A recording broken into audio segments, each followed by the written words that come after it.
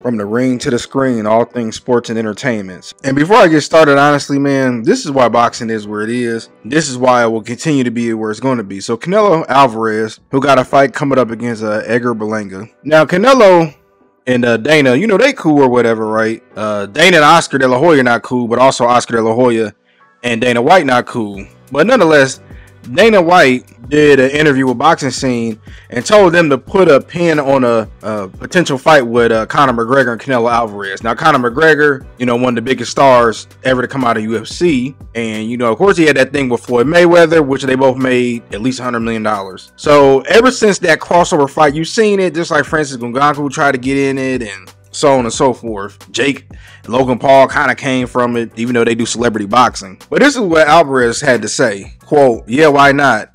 We never talked about it. Then we'll show boxing is better. Easy, very easy money. I can knock them out at the time I want. 1 round, 2 rounds, 3 rounds, whatever I want. Obviously, I know that. That's why Francis Ngannou went to sleep against Anthony Joshua.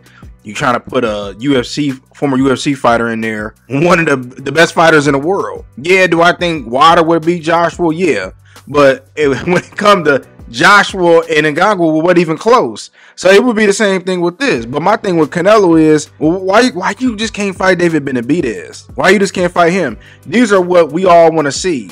Us fans, we want to see this. You know, we don't want to see an Edgar Berlanga. We don't want to see the Charlos. We don't want to see you fight against, you know, Joe Schmo, Joe Smith, Joe Thomas. You know, we don't want to see you try to negotiate a fight between you and Johnny Manziel. We don't want to see that. We want to see you fight the best. And most of us honestly think that you will beat David Benavidez, but can we at least see that?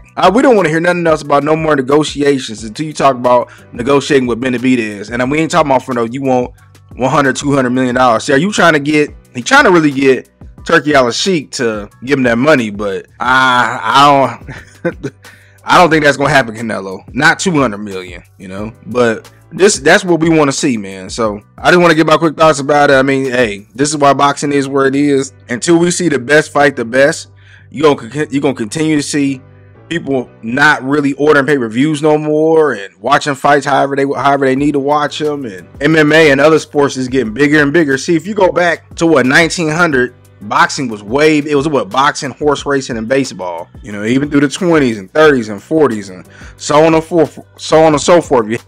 The Sugar Ray Robinsons, the Alis, the Mike Tysons, so on and so forth, right?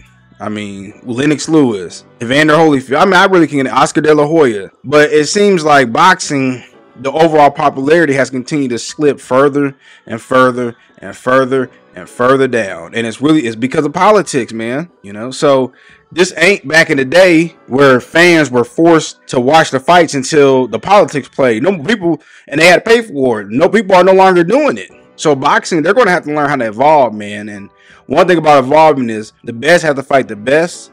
You got to bring back that just because you got a loss, it don't mean nothing historically. All the way back to John L. Sullivan, man. People have been taking L's, man. And that's part of life, man. You take L's to get wins. Jack Johnson had losses before he fought Jim Jeffries. But yeah, I didn't want to make too long of a video about it. I just want to get my quick thoughts about it. Do y'all agree, disagree? Am I tripping? But yeah, tell me what y'all think.